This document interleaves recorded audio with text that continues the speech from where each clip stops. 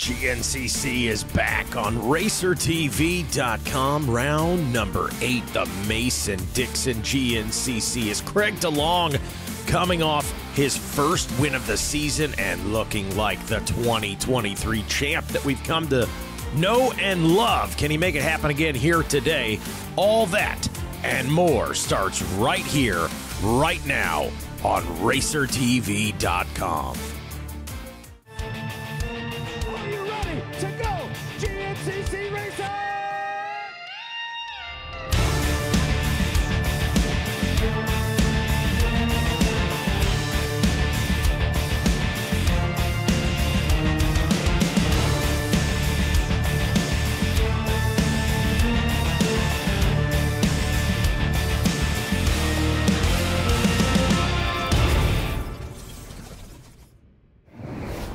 Well, hello and welcome to round number 8 of the 2024 Progressive Grand National Cross Country Racing Series, presented by Specialized, your AMA National Championship. We are here for the Parts Unlimited Mason-Dixon GNCC. Mikey Wayne's here. I'll be taking you through today's racing action. And as always, we will start with our Specialized race recap. We go back to round number 7, and it was the number 1. The defending champion, Craig DeLong, grabbing that whole shot award and grabbing that early lead right away from the rest of the XC1 pack.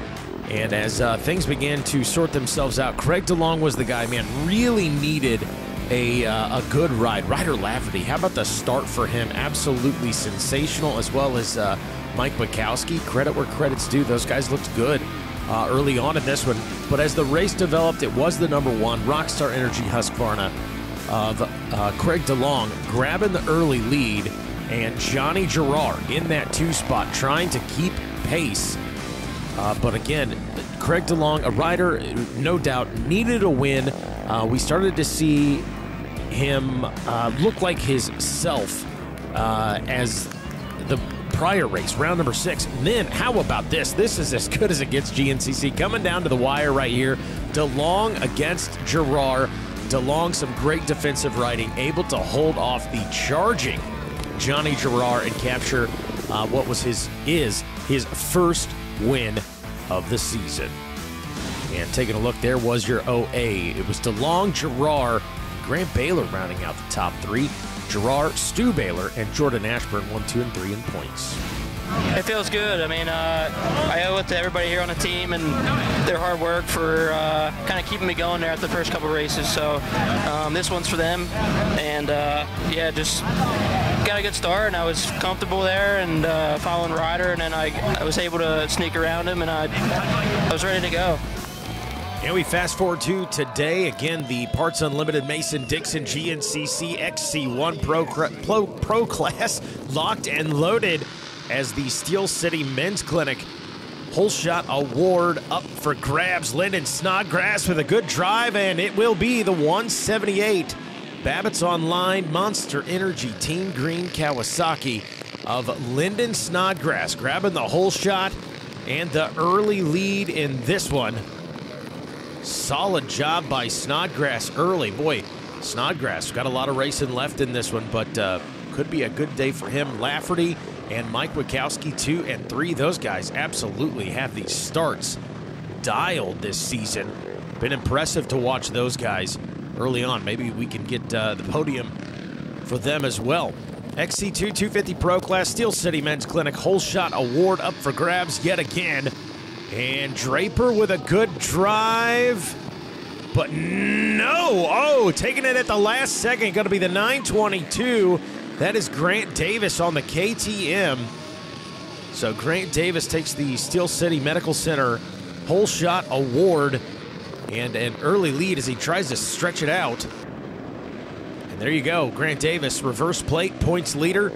Liam Draper, the defending champion, sitting in that number 2 spot. We'll see how the XC2 plays out. And here we go with the FMF XC3 125 Pro-Am class. LoJack Cycle Sales Whole Shot Award up for grabs. No doubt about this. That is going to be Jack Walker. A little rev right there in celebration.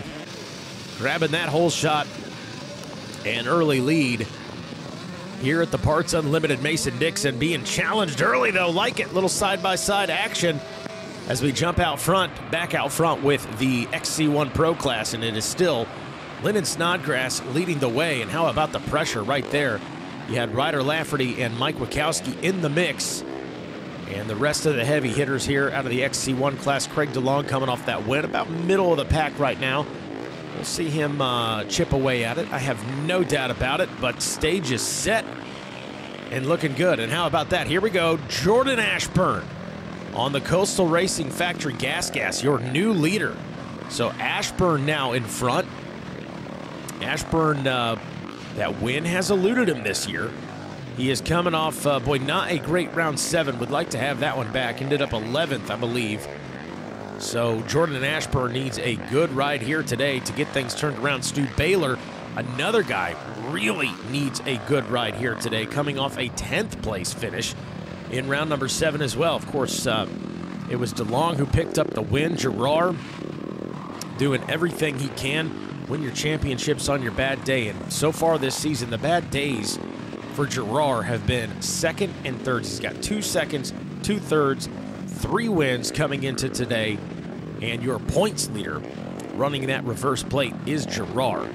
So Gerard doing all the right things. Snodgrass grabbing a hole shot, looking good early, but it is Jordan Ashburn out in front. Can he hang on and grab his first win of the season? We'll be right back after this.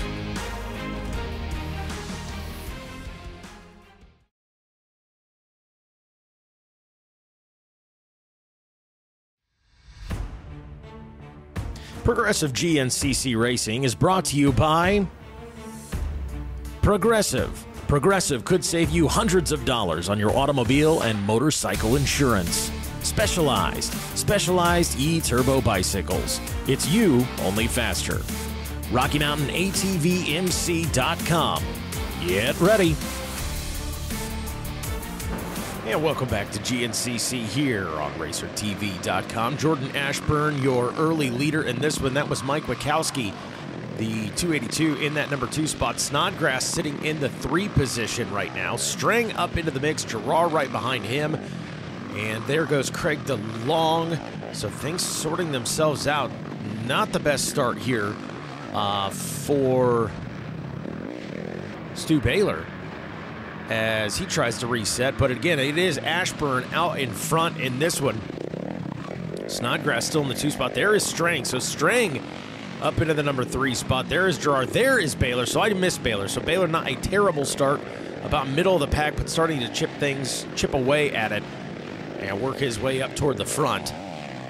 Baylor needs a good ride. Baylor in a situation really needs some wins. If nothing else, needs to finish in front of Johnny Gerard to chip away at the points lead Gerard holds coming into round number 8. DeLong looking good early in this one. And boy, if you're new to GNCC, I know we've been focused on the moto side the last month really with Loretta Lynn's. But again, if you're new to GNCC, recap episodes condensed down to just right at about 30 minutes. But these guys are out there on Sundays racing for 3 hours in these demanding conditions, and just absolutely sensational athletes, to say the least. They're out there with the XC1 Pro class, the XC2 as you saw, the XC3. But in addition to that, as Ashburn continuing to lead this one, but in addition to that, just kind of GNCC 101 for you here. Snodgrass going by right there. You have all of your other amateur riders in the A and the B class out there racing as well. So time adjustments based upon when your row takes off. And these guys, just the added element, these guys have to go out there and battle the terrain, the track, each other, and then you've got lap traffic that you get into when you get late in the race. And we've seen it make a difference in the outcomes of a race. Pretty wild to watch. There is Lyndon Snodgrass. And unless we miss Jordan Ashburn, I think Snodgrass going to be your leader. He is, as Ashburn, maybe a little mistake, had to check up. Something happening there. And Ashburn now in the 2 spot as Josh Strang sitting in 3rd place. So Strang looking good early and on the hunt. There is Stu Baylor, and just behind him, Johnny Gerard got the water bottle hanging from the mouth.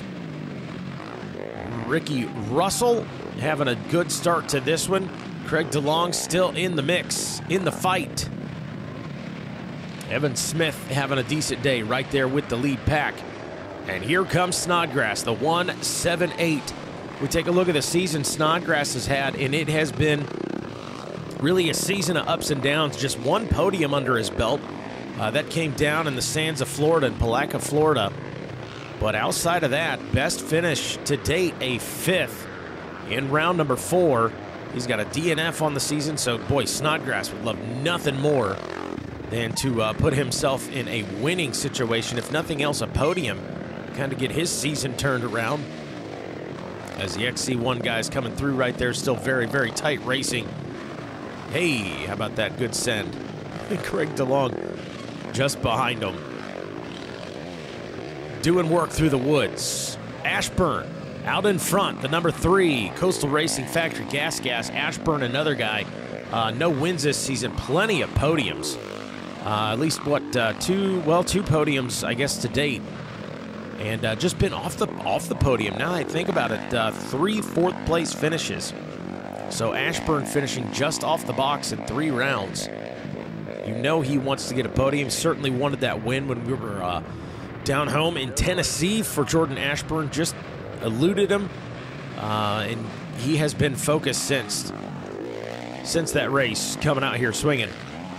XC1 rolling through, and that is not an XC1 rider. That is an XC2 rider. That is Grant Davis, now well up into the overall. Look at that. What a save by Jordan Ashburn, with Snodgrass and Strang applying the pressure, and Ashburn able to keep it on 2 wheels. But again, Grant Davis leading the way for the XC2 class. There goes Stu Baylor. And there is Johnny Gerard just behind Stu, keeping him in the crosshairs. And here comes Ashburn, Mason-Dixon, GNCC, the hallowed grounds of the Mason-Dixon GNCC. Of course, just across the road from High Point Pro Motocross. Visiting High Point, there's no place like home. Home for, well, most of the staff with Racer Productions, GNCC. Call this home. This is the home race. Get to sleep in their own bed. Not a bad deal. I don't, but that's okay. I do when we head over to Indiana. I'll take it. Ashburn out in front, Snodgrass in second, and now Stu Baylor up into third, applying the pressure to Snodgrass. So Stu Baylor looking to make a pass. There goes Ashburn, and Baylor able to make the pass on Lyndon Snodgrass. That is one of our lapped riders. And we are looking for the 178. No, it's going to be the 969 of Johnny Gerard up into the 3 spot, as Snodgrass now back into 4th place. So Snodgrass fighting for the lead early, as there goes Strang. Again, fighting for the lead early in this one. Now back just off of the podium in 4th place. There goes Ashburn. See how far back Ashburn gets. A little bit of breathing room now, back to the 514 of Stu Baylor. And is this going to be Johnny Gerard? No, Snodgrass gets around Gerard. So Gerard now back in 4th. So we got, hey, I like it. Trading positions. Here comes the dogfight. Ashburn out in front. Tough guy to pass. Stu Baylor is looking for opportunity, though, right on the rear wheel of Jordan Ashburn. And there goes Gerard, so a little back and forth again. Gerard now out in front of Snodgrass, and Snodgrass under pressure right now from Dante Oliveira. Dante Oliveira not racing a full season with us this year, just some select rounds. Credit where credit's due. Picked up a win in round number 4, Camp Coker Bullet. Grabbed a win there. Looking real good. And there is Gerard, the 969 coming through. There is Lyndon Snodgrass. And a changeup for you right there. Strang back in 4th. Strang riding very well, as is Ricky Russell. There goes Craig DeLong. Everything up for grabs. I believe that was Evan Smith. Didn't quite catch the number plate. Certainly looked like him. And there was Mike Wachowski just behind him, as we take a look from the Yamaha Racing Live drone. Oh, he goes down. A little slide out coming around that turn. able to get back on that machine quick, Jordan Ashburn, and back on the throttle. But boy, tough break for him, as now I believe it is the 514, Stu Baylor out in front. There is Ashburn in the number 2 spot. So Ashburn, a little slide out, able to recover quick and get back on the throttle, get back up in the fight with Stu Baylor, your leader out in front. And still lurking in the shadows. Boy, kind of on an island by himself right now is the 969 of Johnny Gerard. Johnny Gerard doing a very good job this year, in my opinion, as Baylor goes by with Ashburn in tow, of remaining focused on the big picture. He's made several comments about it. Focused on winning the championship. Winning races is awesome, he says, but boy, if I'm doing what I need to do to continue to put myself in a position to maintain that points lead as we get late into the season, that's the goal. Championship is the goal for Gerard, and so far so good. Baylor is the man in the 2 spot. Baylor, the man who needs a win today. That point in the season here where Stu Baylor, right now, we know he's doing math. I've questioned this before. And, nice send right there. Ashburn got such a just methodical, kind of flawless style. Flows with the track very well. There goes Gerard. But Baylor, again, in a position where he's really got to click off wins and just, not worry about what's going on behind him. That's going to be the obvious goal. Now, we've had situations where Baylor has been in this situation before, and right when we think, hey, you're probably just worried about winning, right? And yes, that is true. However, I'm also doing math. He's got the abacus out on the racetrack, and he is seeing how many points did I chip away. So if I'm in first, Gerard's back in third, carry the 3, divide the 4. Anyways, my point is Baylor is just constantly fingers on the pulse of every different aspect that goes into racing. The guy's in tune to moto, too. We had him out at Loretta's a year ago and got him on the mic, and he is very in tune to amateur racing on the moto side as well. Johnny Gerard ripping through right there. Who's it going to be? Baylor, Gerard, Ashburn, all in the fight. The man out front is Stu Baylor. We'll be right back after this.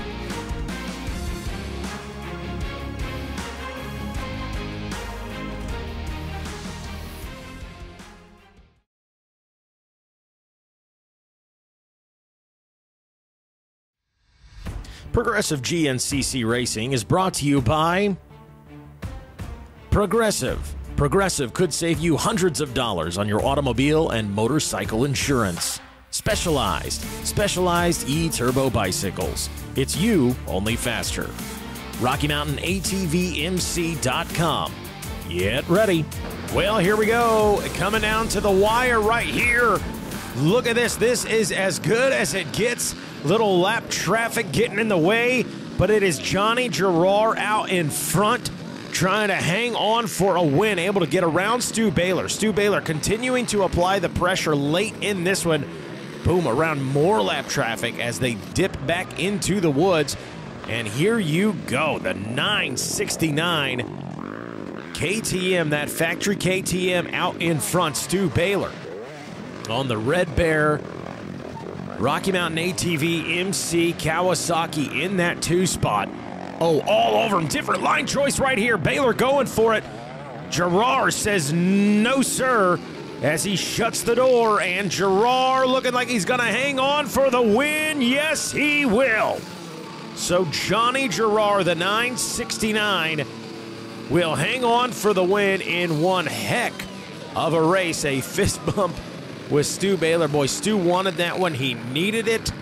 Johnny Gerard able to hold him off late in this one. So a big congratulations. And you don't think Stu Baylor laid it all out on the line? Man. That last lap, man, I just rode like nothing really mattered. And yeah, obviously it worked. And a couple close calls. Me and Stu came together a couple times. He was riding like an animal. And yeah, he ended up just washing the front end, and that's how I got around him. I got Jordan going up the hill, and yeah, it was a hectic last lap, but hey, man, got her done. Well, a big congratulations to Johnny Gerard. Absolutely sensational ride by him. Ashburn, I believe, going to hang on for third. Let's see. got back into the overall lead, and from there, you know, I was just trying to play the pit board game and control that lead and manage that lead, and knew Ashburn was second, and nobody seemed to be gaining, and I guess I just was misinformed on that last lap and just made a slight mistake, and Johnny got right there at the finish, or a mile back, and man, it's a dogfight. I tried everything I could, but you know, sometimes everything you got isn't quite good enough. So stand corrected. Grant Davis going to take third in the OA. Ashburn will take third in the XC1 class. And a shout out to Angus Reardon taking fourth. I actually broke my ribs a week and a half ago, and it was already hard enough. And of course I had to slide out and land right on him and knock the wind out of myself and everything. And then Gus caught me and he passed me, and I got him like a mile before the finish, so it was a good race for sure. I'm happy. Well, there you go. As we take a look at it, Gerard Baylor, Grant Davis will take third, Ashburn fourth in the point standings. Grant Davis from the XC2 class, third in points on the year. Impressive young man, no doubt about that. And with that, as we were looking at the specialized race recap, you got to think going into round number 9, snowshoe, real quick, Grant Baylor going to be row number 1 as we take off and pay tribute to the Blackwater 100. Going to be very cool. Jordan Ashburn enjoying the early lead in this one, a little back and forth with Lyndon Snodgrass. And then Stu Baylor, he got a piece of the pie out in front early with a lead, and boy, had a lead for a good portion of this as Ashburn tried to keep pace in that number 2 spot. And Ashburn, oh, looking good right there. I mean, that is as good as it gets. But again, Stu Baylor trying to stretch this thing out in front. Couple of small mistakes here and there, but boy, solid day for him. But boy, as it got late, it was Johnny Gerard taking the lead away from Stu Baylor. Stu Baylor, I mean, absolutely ringing the Kawasaki out. Machine smoking at the end of this one, but it was the 969 with the reverse plate. Points leader, Johnny Gerard, able to hang on for the win over Stu. Again, big congratulations, Grant Davis, rounding out the box. Solid day. That is going to wrap things up. We'll be back with more on RacerTV.com with GNCC. I'm Mikey Waynes. We'll see you at the races.